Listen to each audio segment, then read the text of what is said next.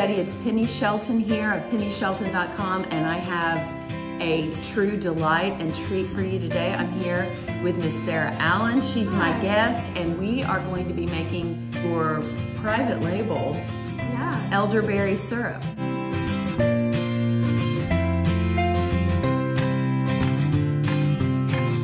So give me a little bit of the backstory on this. My story actually begins in 2016 when I was diagnosed with chronic Lyme's disease when I was just 19 years old. I had been in increasing amounts of pain the last, 6 months, and then something finally clicked of like, oh, there's something really wrong here. The doctor was like, well, it's chronic Lyme and you're gonna be sick for the rest of your life. And this was a month before I was actually scheduled to move to New York. I had just gotten a job there and also was going to pursue photography. So I decided to go ahead and move. Thought that I would have more access to doctors, and I just got increasingly more sick. By the end of the year, was so sick that I literally couldn't take care of myself anymore and would have to take really, really, really strong medication to just knock me out so that I could get some sleep and break from the pain. And so it was at this breaking point that I met a very witchy woman named Becca, who I owe so much to. Becca had a farm out in Massachusetts that I got to visit a couple of times. This was my first ever exposure to holistic living. She, picked all of her own vegetables and made her own medicine and lived very, very, very close to the earth. She gave me this elderberry syrup. When I first drank it, it hit my body and it was just like, it just felt like it exploded. And something shifted and my body was like, what was that? That was exactly what I needed. She taught me how to make it in a very ceremonial way. I'm so excited to be sharing with you guys now. And it's been a tradition of mine ever since then. And I love making it in the fall. It was such a gift to me that I see that's what its purpose is now. And so now I just want to share the medicine and share something that really, really helped me transform my mind and body and soul. From there, it catalyzed me into looking at, all of my undeveloped trauma, and yeah, it had me start to listen to my body for the first time in my life. After years of pushing away pain, pushing away trauma, pushing away emotions and feelings. It was this medicine that first taught me how to listen. And from that, I was able to completely heal myself of Lyme's disease the next year. By the end of 2017, I had actually never been more healthy in my life. It's like it woke you up. Exactly. I was asleep and it woke me up. Well, can we go into your magical enchanted kitchen and make some? Yeah, let's do it. Okay. Here we are in Sarah's apothic kitchen. So you've already made some. Yeah, so I already have a batch going for us, so I can show you how I finish it. The syrup is complete, it's been preserved, and so all we have to do right now is just sweeten it with some local honey. First, I'm gonna walk you through the ingredients because they're really, really special. You can get elderberries from 2 sources. My favorite that I like to use is this brand called Mountain Rose Herbs. They are an incredible, essentially online co-op of completely certified, organic, non-GMO, sustainably harvested herbs. They are conscious about their harvesting techniques and also the quantities. And that is really, really, really important because as we continue in humanity, we are affecting not only the animal kingdom, but the plant kingdom. And so much of our sacred medicine is not being mindfully harvested and is facing extinction. But this company in particular does an amazing job of regulating what they put available and when, and making sure that they're not taking too much. I have been ordering my elderberries for them for years. But this year, I actually got the opportunity to make syrup from locally harvested elderberries. My boyfriend's family actually is really into elderberries too, except they do jam and compote. They went and harvested 15 pounds of elderberries all over Muskogee Creek County.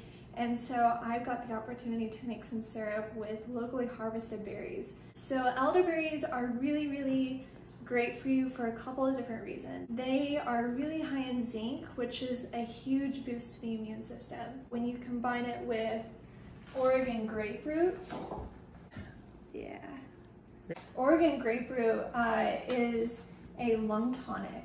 And so the syrup that we're making today is all centered around helping the immune system and your lungs and throat, which is perfect for flu, perfect for mono, perfect for colds, and perfect for COVID. This is slippery elm root powder that is also certified organic. I actually just got this from Natural Grocers. This is also a throat tonic. Hi, baby. That's my kitten. I use sweet cinnamon chips to add spice and flavor to the syrup.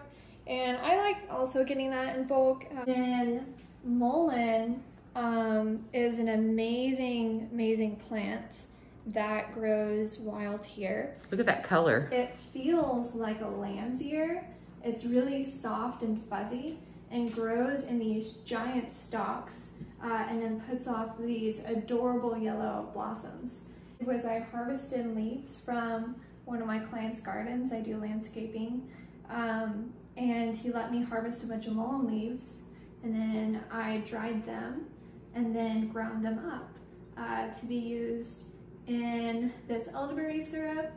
Also, if you've got like a sore throat, you can make mullein tea. It is so powerful. Like I had a sore throat a couple weeks ago, and it just like immediately zapped it. So you can grow it, you can find it. I just love that I got it right out of a friend's garden. I also use fresh ginger, which you can get at the farmer's market, or I actually got, how many pounds was it? I got 2 pounds of organic ginger at Sprouts. I just chop it up into small little chunks, and you know, ginger is really great for inflammation, the gut, your immune system, energy boost, so many different benefits. Then we have started adding mushroom powder into the elderberry syrup. My favorite one is lion's mane. I don't know what it is about lion's mane, but when I started taking it, I felt a palpable change in my body. They call it the memory mushroom, and I think it's because it is such a great boost for your brain and for all of the neural pathways in your body. And then we do reishi. And reishi it's actually really great for your lungs and your throat and your immune system too. And so it was just kind of like meant to go into the syrup. Then we sweeten it with local honey and then preserve it with brandy so that it keeps. This is like the best flavor with the elderberry syrup. It gives it sort of like it brings out like the medicinal tincture feel to the syrup. And it's delicious. What I usually do is you'll need a scale when you make this, as well as a big bowl, and then a really big pot, because it makes quite a bit. And also, a side note, I always double the recipe because, you know, you want to share the goodness as well. I weigh out each of the ingredients and then put them in here. And then I think it's like you add 10 cups of water. If you have filtered water, great. If you don't, it's okay too. The recipe calls that you bring it up to a boil for at least an hour. I have found that the absolute best way to make it with like the best results is to actually let it cook overnight. Bring it up to a boil for a couple of hours, maybe an hour, and then turn it on low to just barely a simmer, and then let it cook all throughout the night. And then in the morning, either cheesecloth Or I have this bag that's actually used to make almond milk. You strain out all of the juice in another big pot. So it would look like you just like pouring the pot into here. So you could take that nut milk bag and like put it down into like the carafe of a blender or something. Yeah. And then you pour everything into that, and then you're gonna be squeezing out all of the juice. You just want to make sure that you have a big enough container to take all of the syrup, because it does make quite a bit. The remaining herbs, yeah. So I actually compost it. Okay. I've got a compost that I started this year in my backyard. It's my way of saying thank you to all of the plants that made these ingredients. And so I'm giving back their life that they have provided for me back into the earth, which feels really, really important because I want to honor that. And I want to say thank you because the earth just gives so much to us. And so any way I can give back, I do. And that's why I give the syrup away. And that's why I also make sure that it's created from a place of love, a place of mindfulness, and that part of it goes back to the earth to feed new life. It's been strained, and then after I strained it, I went ahead and preserved it with the brandy. And so what we're gonna do is add some honey. The recipe calls for 2 cups per batch. I double this recipe, but I'm not a fan of too sweet syrup. And so I like to start at 2 cups and then work my way up depending on how the flavor is. There is a recipe and there is specific amounts of each thing that goes in, but every time that I make this syrup, it is completely different from the last batch. And so there is an intuition. I feel like it's almost like the medicine is telling me how it wants to be made, actually, that I really recommend listening to. And so if you want to put in like 4 tablespoons of mushrooms, but only like 1 tablespoon of Oregon grapefruit, go for it. Or whatever you're feeling called to, do it. Because I feel like what is created is what exactly is meant to be. What nutrients and what balances of the ingredients goes into this is exactly what's needed for the people that it's going to be shared and given to. So keep that in mind too.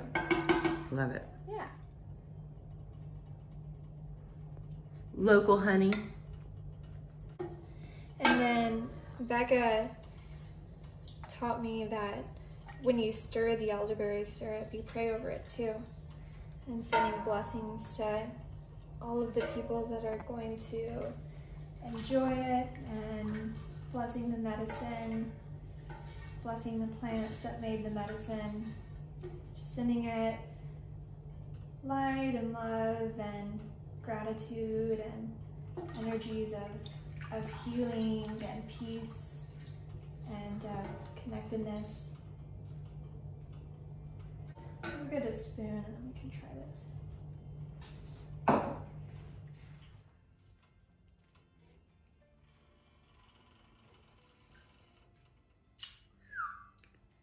Wow, that's completely different from anything that I've made before.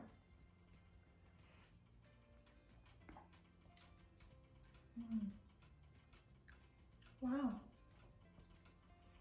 Okay. Well, it's really bright, this one. It smells amazing. It smells like earth medicine.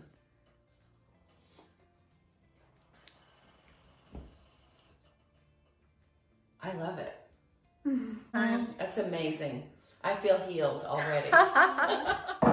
The other thing that I wanted to share about mushrooms, which I think just adds so much to this medicine, and this is all like my own scientific hypothesis, but there's a scientist in the 90s who discovered the underground mycelium network, which is how trees communicate with each other.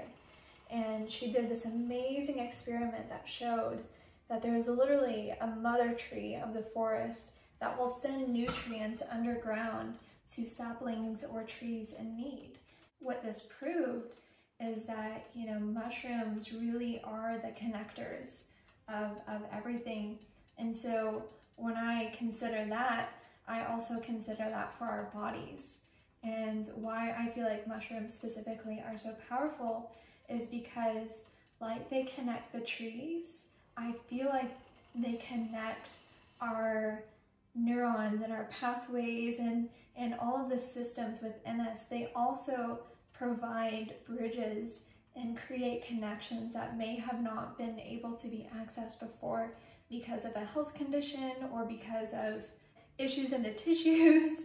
I love thinking that, you know, I just can eat a scoop of lion's mane and it's helping my body function at the level that it's actually supposed to. Once your honey has melted into your syrup and you have it at the flavor and the sweetness that you want, you'll need a funnel, and to store it, it's best to do it in amber bottles because you don't want it to be exposed to sunlight. It'll keep in the refrigerator for months. I mean, it goes so quickly because it's so delicious, but you know, up to like 6 months, yeah, you're good. I just scoop it right in and then pour it into the funnel here. Let's see if I can do this, holding it.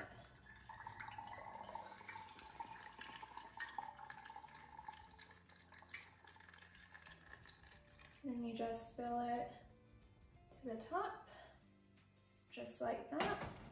And you can get these bottles on Amazon for really cheap. And it's great because they have these little suction pieces. Then just close it really tightly and then store this in the refrigerator and let it cool down before drinking. So Sarah, this has been amazing to see you, talk about all the ingredients. It's quite something to even just to bring everything together and to order everything. Now there's going to be people watching this that might not want to go full in on that commitment of getting everything that you have. Are you open to selling your bottles? Absolutely. So this batch I made completely organic except for the emollient, even though it is organic, to be able to sell and distribute to you wonderful people. For this size bottle, which I believe is 8 ounces maybe? I think that's an 8 ounce. I'm gonna sell it for $15 a bottle. And how you can order it is contact me directly through Facebook at Sarah Elizabeth Allen is my full name. Or if you're on Instagram, you can follow me and message me at Sarah Wandering Wild, all one word. And then, if you do email or text, you can always message me and we can switch to one of those if that's your preference too. I can ship them.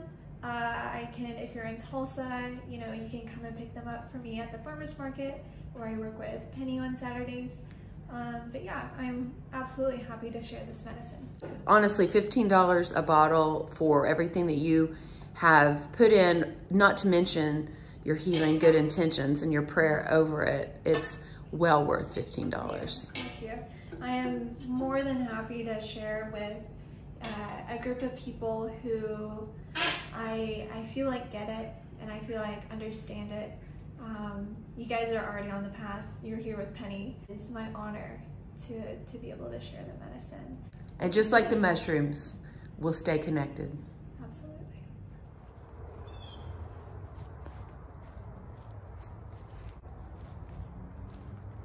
You ever had a stevia leaf before? No, not real. Yeah. Wow. It's so sweet. And these are finally flowering and are about to put off their seeds. So, could you put that on a salad? Oh yeah. Stevia blooms. Uh-huh. Who knew? Everything in my garden has a medicinal purpose to it, or a pollinator purpose. These yellow ones are calendula, which is really great for inflammation. Lemon balm.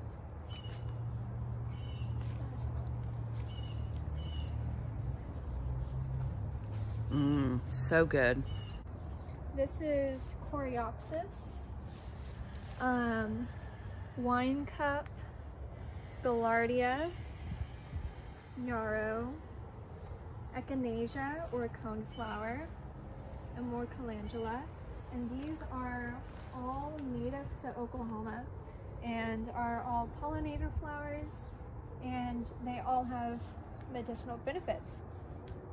Tea made with these flowers is really great for the menstrual cycle or women's issues, actually. Echinacea. And then yarrow is commonly used to heal cuts and wounds. It's really like, it just helps the wound stay clean and not get infected, which is really cool. You can use the flower or the stem. It is a favorite for our local butterflies and bees. Red Malabar, which is a Brazilian spinach. It's really thick, but really delicious. We use it in smoothies and salads and in soups. Is it the Malabar spinach that has berries and is flowering?